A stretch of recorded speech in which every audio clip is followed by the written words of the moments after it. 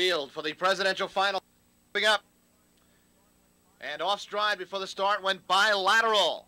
Bilateral making a costly break, and here they come.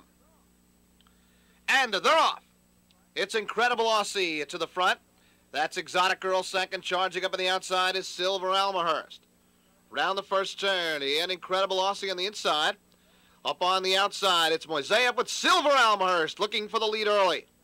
Exotic Girl in third, then a length and a half Silent Spring fourth.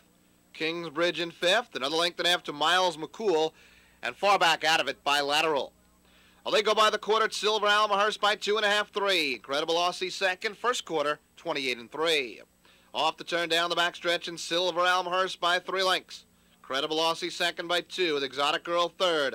Another 2 back Silent Spring fourth, then a length and a half to Kingsbridge. Another 4 to Miles McCool, who's sixth. They approach the half, and it's Silver Almahurst, who enjoys a 2-length lead. Driving first over Exotic Girl second, with Incredible Aussie third. That's Silent Spring, the outside fourth. Kingsbridge fifth, and another 4 lengths to Miles McCool. The half in 56 seconds. Wheel onto the far turn, and Silver Almahurst maintains a 2.5 length lead. Exotic Girl is parked second, with Incredible Aussie third. Silent Spring coming into contention for Campbell fourth.